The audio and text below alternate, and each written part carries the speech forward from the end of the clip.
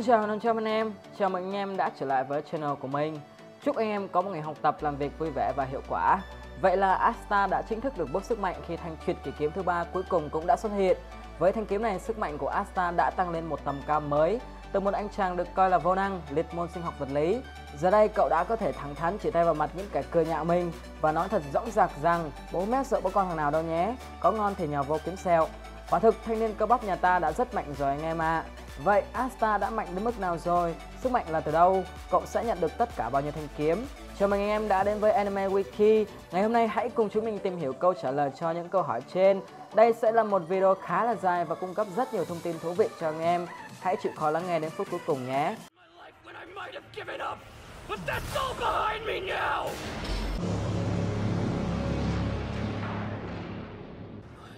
Trước khi vào nội dung chính của video, mình muốn giới thiệu đến anh em một ứng dụng trên điện thoại giúp tăng tốc cho trò chơi của mình, đó là iClean.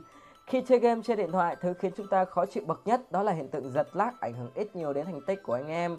Ngoài việc do cấu hình điện thoại không phù hợp với game thì các tập tin rác, tập tin tạm thời, các video Full HD không trên 1 tiếng, vân vân và mây sẽ gây đầy bộ nhớ, khiến cho điện thoại trở nên lag và xử lý rất chậm chạp.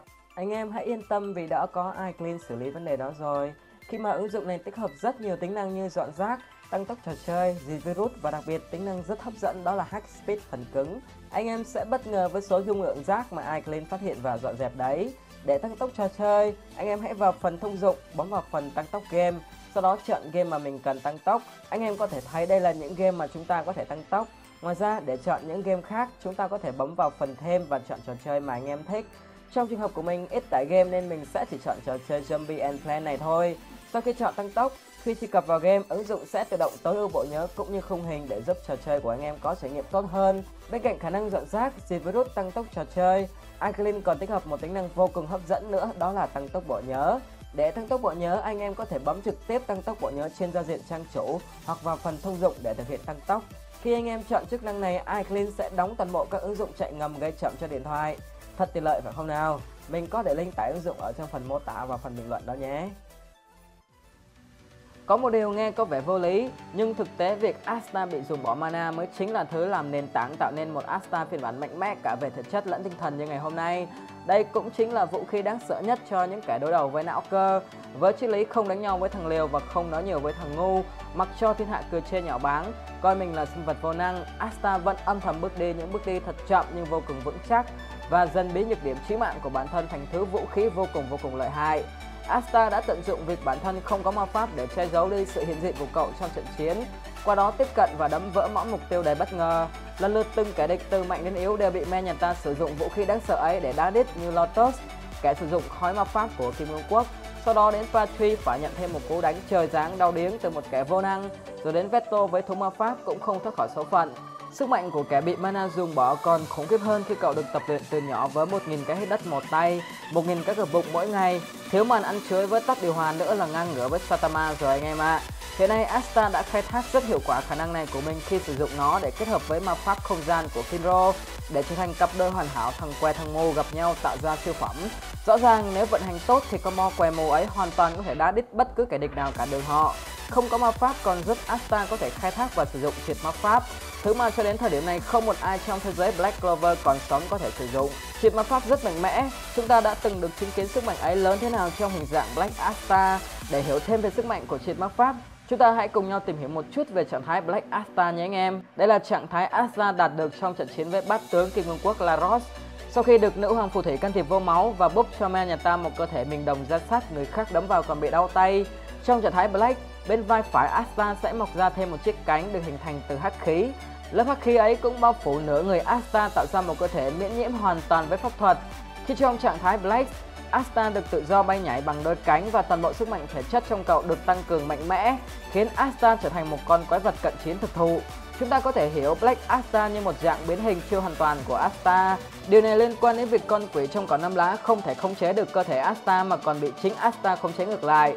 Chính việc khống chế chưa hoàn toàn ấy khiến men nhà ta chỉ đạt được trạng thái nửa vời với một nửa cơ thể tương tự như quỷ.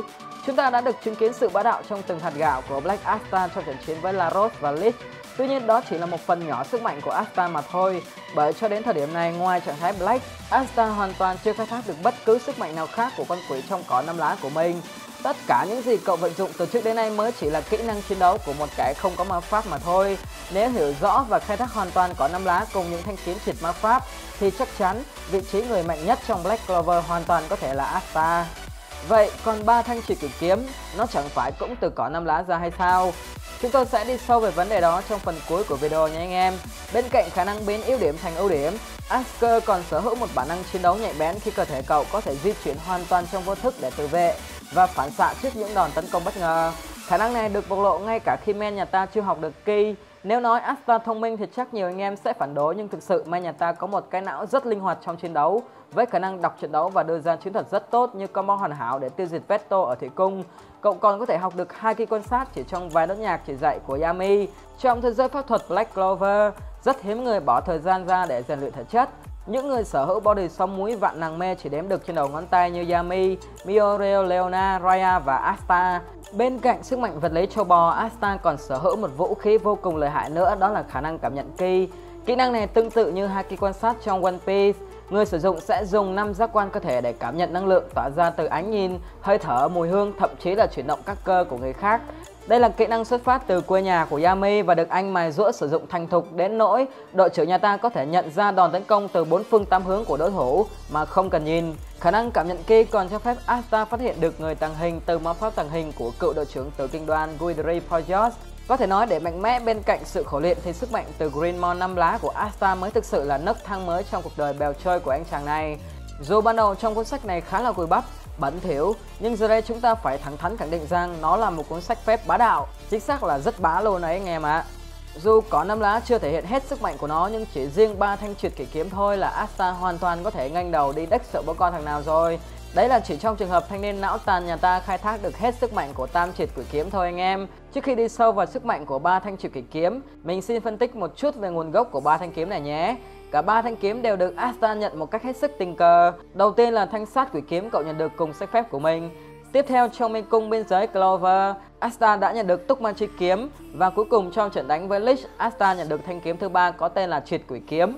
Cả 3 thanh kiếm này trước kia từng thuộc về Lich, được ông sử dụng hết sức thành thục và thấu hiểu rất rõ sức mạnh của chúng. Ông đã Zoda cho chúng ta một chút trong màn dạy bảo hậu bối rồi đấy. Chứng kiến Lich sử dụng túc ma chi kiếm và hiểu rõ triệt quỷ kiếm như vậy, chúng mình đã đưa ra một nhận định rằng cả 3 thanh kiếm này vốn dĩ đều đã mạnh mẽ như thế, và nó chỉ bị biến đổi về màu sắc, tức là khi cỏ 4 lá của Lich bị biến thành 5 lá thì những thanh kiếm liên quan đến cỏ 4 lá trước kia cũng bị biến đổi theo.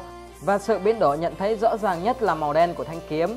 Thay vì ban đầu thanh kiếm này có màu sáng thì giờ đây nó được phủ một lớp hắc khí màu đen. Lớp hắc khí này chính là thứ tạo nên sức mạnh triệt ma pháp cho cả 3 thanh kiếm.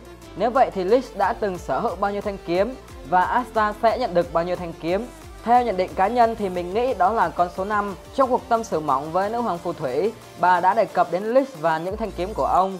Qua hồi ức của nữ hoàng phù thủy, chúng ta đã thấy Lich cầm 2 thanh kiếm và phía sau ông có thể là 3 thanh kiếm nữa. Vậy nếu điều này đúng sự thật thì hãy cùng hóng 2 thanh kiếm còn lại mạnh cỡ nào nhé anh em. Mới thanh kiếm thứ 3 mà đã có thể can thiệp vào cấm thuật rồi, chắc đến thanh thứ 5 chỉ cần rút khỏi vỏ kiếm thôi là kẻ địch bất tỉnh quá.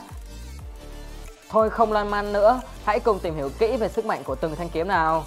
Đầu tiên là thanh đại kiếm có tên là sát quỷ kiếm. Thanh kiếm bà Tân Vlog siêu to, siêu nặng và siêu bẩn này chính là thanh kiếm đầu tiên Asta sở hữu. Trước kia sát quỷ kiếm ngày nào còn ngầu lòi sáng bừng trong tay của Lich. Về tay thanh niên lâu năm không tắm, cuộc đời em nó biến đổi thành màu đen, lại còn được bonus thêm một đống vết bẩn và vết xước nữa chứ. Bẩn thì bẩn chứ kiếm vẫn gây sát thương ầm ầm nhé anh em. Chỉ có điều sát thương của nó là sát thương đập và sát thương nện mà thôi. Sát quỷ kiếm có khả năng triệt tiêu tất cả ma pháp khi nó tiếp xúc. Bên cạnh việc dùng để chặt thuê đòi nợ, Asta còn dùng thanh đại kiếm này để cắt ma pháp bằng sống kiếm và phá lại ma pháp bằng lưng kiếm. Nó được lưu trữ trong Greenmore dưới dạng một thần chú. Asta sẽ triệu hồi sát quỷ kiếm ra vào sách phép của mình dễ dàng theo ý muốn. Sát quỷ kiếm còn có thể loại bỏ một số bùa mê hạng nhẹ bằng cách chạm vào đầu người bị trúng bùa, như bùa mê thôi miên để giải cứu những đứa trẻ trong nhà thờ của thơ Ceresa, cũng như loại bỏ lời nguyền từ vết thương sâu của zombie khi cắt đi lớp thịt bị nhiễm trùng. Thanh kiếm thứ hai, túc ma chi kiếm. Đây là thanh kiếm Asta nhận được trong mê cung bằng việc cảm nhận ma lực từ Nero. Không ngoa khi nhận định đây là món quà ra mắt muộn của cô nàng chim dành cho crush nhà mình. Thanh kiếm này có kích thước nhỏ chỉ bằng một nửa thanh sát quỷ kiếm. Nó trông có vẻ sắc bén và được trang trí cầu kỳ hơn một chút với biểu tượng màu đen đậm chạy dọc sống kiếm. Ngoài ra phần chuôi và phần báng kiếm cũng được thiết kế công phu với một hình xoắn ốc. Túc ma chi kiếm được Asta chiếm dụng và đưa vào sách phép của mình và được cậu triệu hồi theo ý muốn bất cứ lúc nào. Sức mạnh của thanh kiếm này chính là hấp thụ, lưu trữ và bộc phát ma pháp được lưu trữ đó ra. Tung ma chi kiếm còn có khả năng cắt ma thuật và hấp thụ sức mạnh ma thuật của người khác khi cầm nắm, tiếp xúc hoặc đứng gần nó trong một phạm vi nhất định. Khi hấp thụ ma pháp, biểu tượng màu đen trên thân kiếm sẽ phát sáng theo thuộc tính ma pháp mà nó đã hấp thụ.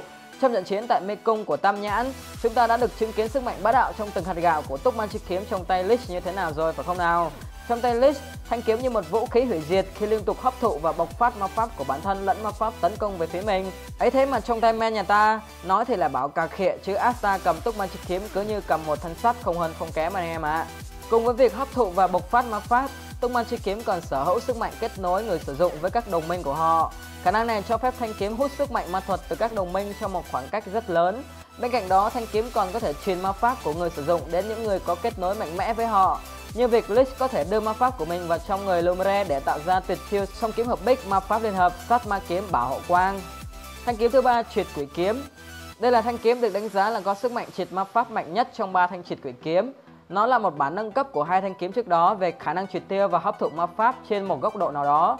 Nếu sát quỷ kiếm có thể triệt tiêu những ma pháp thuộc trong 4 nguyên tố ma pháp cơ bản là phong, thủy, hỏa, thổ và hóa giải một số pháp thuật tác dụng dài lâu như pháp thuật thôi miên, pháp thuật khóa ký ức vân vân. Nếu túc ma chi kiếm có khả năng triệt tiêu, hấp thụ, bộc phá tất cả các loại ma pháp cơ bản, đồng thời có khả năng kết nối ma pháp của đồng minh từ khoảng cách rất xa, thì sát quỷ kiếm sở hữu quyền năng hóa giải và hấp thụ mạnh mẽ hơn gấp nhiều lần.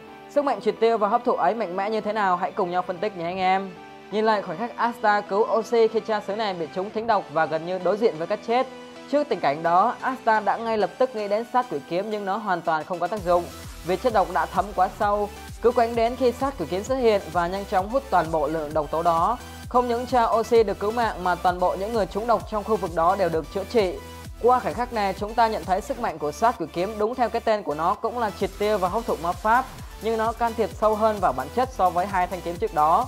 Thậm chí nó can thiệp cả vào thế giới nội tâm linh hồn của con người. Điều này thể hiện qua việc Asta có thể sử dụng sát quỷ kiếm để di chuyển vào thế giới nội tâm của Patri khi thanh niên này bị nghiệp quật. Trong thế giới ấy, Asta hoàn toàn làm chủ bản thân, thậm chí cậu còn có thể tìm hiểu và thông não cho Patri.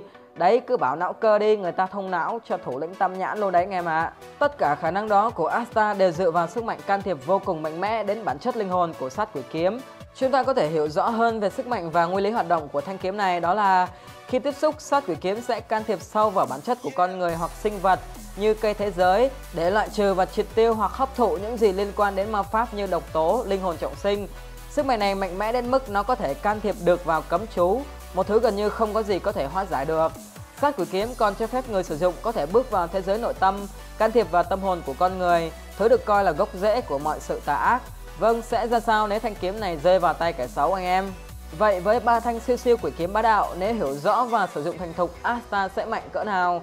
Không cần kể đến khả năng kiếm thuật của não cơ, chỉ cần khai thác triệt để tác dụng của tam kiếm thì việc tấn công bằng ma pháp với Asta là điều bất khả thi. Với sát quỷ kiếm, Asta có thể triệt tiêu ma pháp và hóa giải một số trạng thái đơn giản liên quan đến ma pháp. Với thanh thứ hai, cậu có thể hấp thu ma pháp và chuyển những đòn tấn công bằng ma pháp của đối phương thành sức mạnh của mình, đồng thời có thể kêu gọi ma pháp của đồng minh từ khoảng cách rất xa. Với thanh kiếm thứ ba, Asta có thể triệt tiêu và hấp thụ cấm chú hoặc những pháp thuật đã đi sâu tới tâm hồn của đối phương. Đây là sức mạnh mà Asta cần sử dụng nhiều hơn để đi sâu và tìm hiểu kẻ địch từ bên trong nội tâm của chúng. Nhiều khi không cần áo nhau quá nhiều đâu, chỉ cần dùng thông não chi thuật từ bên trong thôi cũng đủ chết rồi anh em ạ. Vừa rồi chúng ta đã tìm hiểu tất tần tật về sức mạnh của Asta. Cảm ơn anh em đã lắng nghe, xin chào và hẹn gặp lại.